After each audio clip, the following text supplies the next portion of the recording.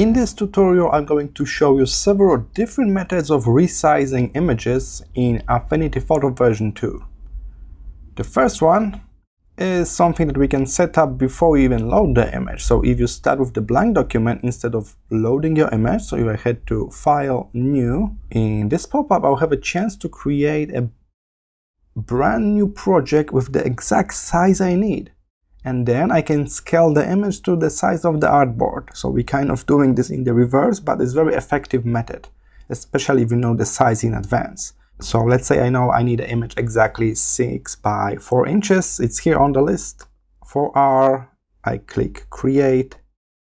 And now if I drag and drop an image, it will open up in the new window like that. I can quickly copy this, Command C, Command V, and I can see how huge this photo is comparing to my artboard. Let's zoom out a bit to see the scale. If I grab the move tool, I can see that this artboard 6 by 4 inches only covered a little portion of the original file. So I can now just pull this corner down, scale it all the way, and kind of modify this image. Let's zoom back in with Command 0.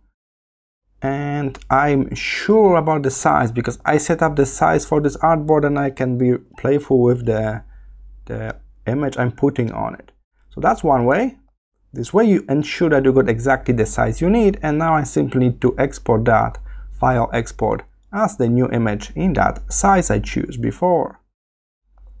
Alright, but as I mentioned, that's rather unusual method. So let's do it the proper way. So I will simply drag and drop this image into the program, and it's automatically create a new project for me in exact size. Now I could grab a crop tool where I can type a new size at the top.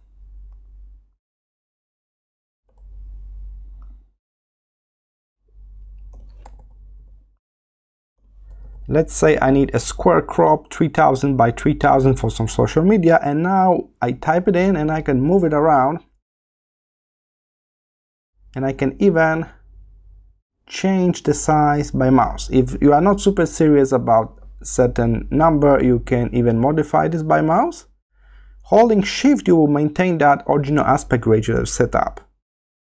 Alright, and then you can of course rotate a bit if you want to correct that as well, and you hit Enter and you crop in this size exactly. Alright, what if you don't want to crop anything out? You just want to scale it down and that's it. In that case, I will head here to the top menu. If you head to Document, there's literally option for Resizing Document and Resizing Canvas. Let's learn the difference by trying it out. Let's resize the document first. Now they show me the original size. Keep this on if you want to maintain the original aspect ratio. And now we can just type in the new size we need. Right now it's in pixels, but why not to change it to other format I need? So let's say I need centimeters. So I need this to be exactly 25 centimeters wide, and the height will be generated based on that original aspect ratio. We can also adjust how many dots per inch we need. DPI for print is recommended to keep it as 300. You can decide you want to resample that or no. Okay, so again 20, and now I will resize. And it seems like nothing really happened, but actually we already changed the size of it. Now we got new size.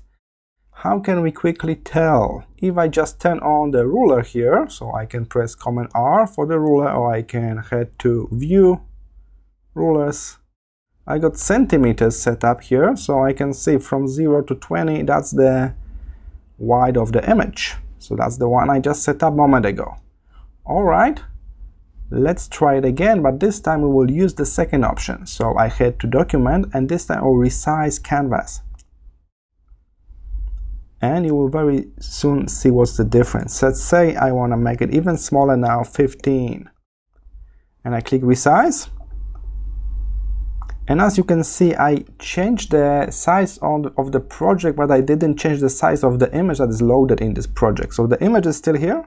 Now it's popping up because I make it smaller.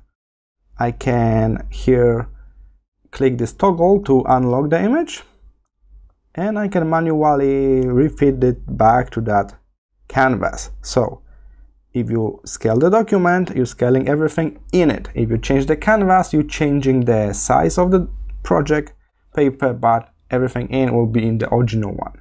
So that's the difference. So I guess that's the most common method.